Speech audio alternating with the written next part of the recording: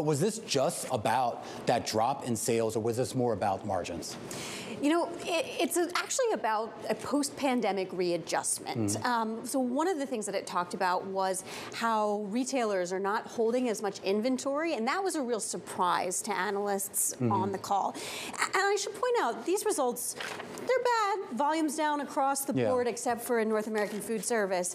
And then that's, you know, restaurants and the like, but they're not terrible, right? And in fact, you know, fourth quarter was not so great, but their outlook for the year is 3 or 4% sales growth. That's in fact a little bit better than some analysts had. The conversation we were having around this company and some of its peers was the ability for them to bump up prices, even though they were doing it relatively small increments. They were going up, and if you believe that consumers are under stress right now, you have to believe that maybe they trade down from a name brand like a General Mills, like Gold Medal or something, and go down to a generic or something that's a little bit cheaper. Yeah, and the move for these packaged good companies has been to have more than just one option for potential consumers. But they, you know, the executives on the call definitely talking about elasticity of demand, and indeed those consumers pricing down. And the CEO also saying that most of those price increases that they had been doing, you know, in line with inflation, but also maybe a bit beyond, because so they can take in some profit. Most of those are baked in, though they could see some price adjustments, some pricing increases ahead. You mentioned that analysts were surprised by the way that retailers were managing their inventory and perhaps that they're drawing down on it. What did General Mills say specifically about how retailers are behaving from their point of view?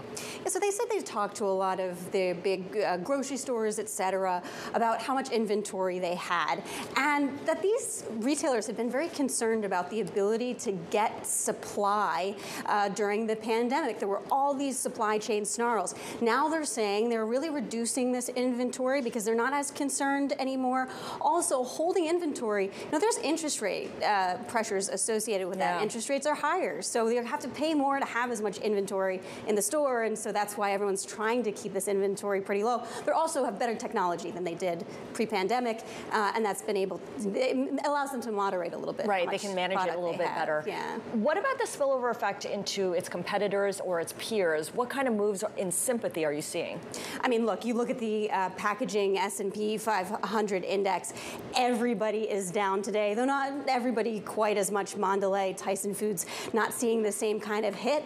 I think it's likely because of what was happening with these retailers not holding as much inventory on the books. That's something we really didn't hear a lot about when most of these names reported back in late April. So this is seemingly a little bit of a new one. And of course, you still have these concerns about the consumer continuing to come up in the call. And, you know, of course, these guys saying a little bit about that today. So I know they're not going to be too candid here about volume growth or maybe lack thereof here. But when you keep talking about inventory here, I mean, when I think inventory, I think of maybe less perishable goods here. I mean, when a retailer says we're scaling back inventory, to me, that seems less about stocking and more about the fact that their customers just aren't buying as much of that particular product. You know, it could be. I mean, we're seeing customers going into stores with smaller ticket sizes, and of course, you know, they themselves may not be holding as much inventory in their pantry. They just don't have as many boxes of Cheerios in the same way.